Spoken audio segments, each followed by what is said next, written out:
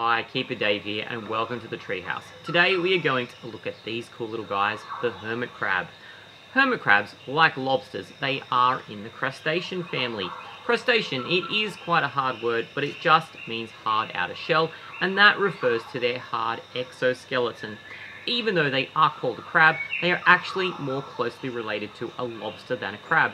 And that is because that front half of their exoskeleton, it is quite hard, but that back tail section, it is quite soft.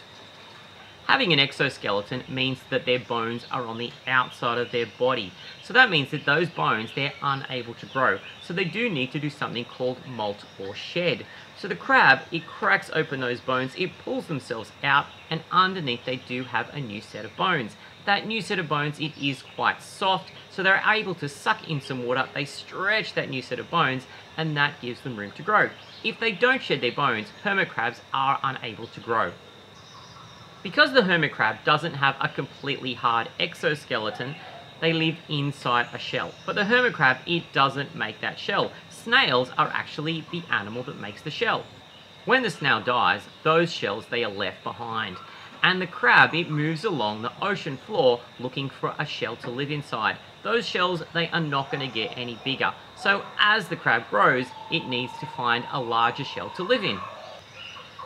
During the day, hermit crabs are usually found underneath rocks or down in rock crevices. At night is when they are much more active. This means that they are nocturnal. They do also feed at night, and when they do feed, they are a scavenger feeder. So they do eat quite a large variety of food, from other animals to algae and even other plant matter. This means that they are an omnivore. Hermit crabs are not an aggressive species of crab. Most do have quite small claws, and their best way of protecting themselves is to duck back inside that hard shell. The hermit crab that you see at the beach is quite different to the hermit crabs that are kept as pets. The ones that you do see at the beach, they are unable to live out of water. The ones that are kept as pets, they are a land hermit crab. There are about 800 species of hermit crabs, and only about a dozen or so of those are able to live on land. So some fun facts about hermit crabs. Hermit crabs, they are quite different to other crabs. They do have quite a long body, and those rear legs, they are quite small, and they aren't very good for walking. They mostly use those legs at the back there just to hold onto the shell. The other thing is, their name does suggest they do like to live alone, but they are actually quite a social crab, and they can be found in groups of up to 100. So now, I guess we should rate them.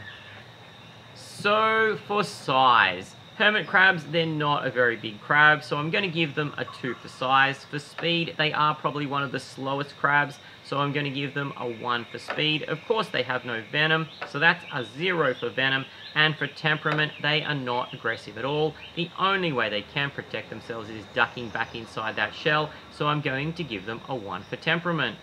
So that's all we have time for today. To see more of our clips, don't forget to subscribe, give us a like, and we'll catch you next time in the treehouse. See you later!